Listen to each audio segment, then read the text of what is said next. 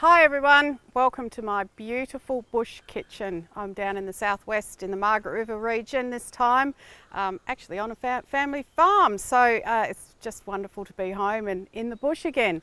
Got a great recipe to share with you today. It is called spicy meatloaf. Okay, ingredients for spicy meatloaf is 500 grams of beef mince, 1 onion finely diced, 1 carrot grated, half a cup of quick oats, 1/4 cup of tomato sauce, 1 egg,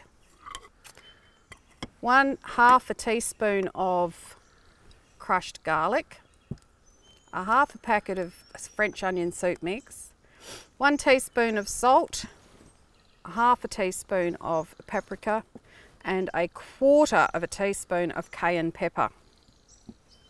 And we also need 3 or 4 rashers of bacon.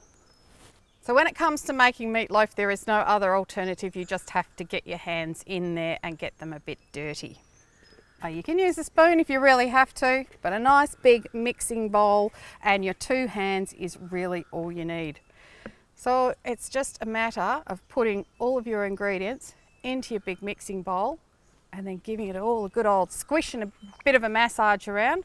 So let's get started putting all our stuff together. So we just need to put all of our ingredients into our bowl and then mix them all together. Just massage them around and just allow it to stand for a few minutes just to let the oats absorb the moisture. Then you need to line a loaf tin or a silicone loaf pan with bacon rashers and then pack the meat mixture firmly in. Cover it with a layer of foil and cook on a low trivet or no trivet inside your camp oven with the coals scraped to the edges for about 45 minutes to an hour. Okay, it's been just over an hour and I did come and peek and I took the foil off the top. So we've now got a lovely little meatloaf inside of our tin.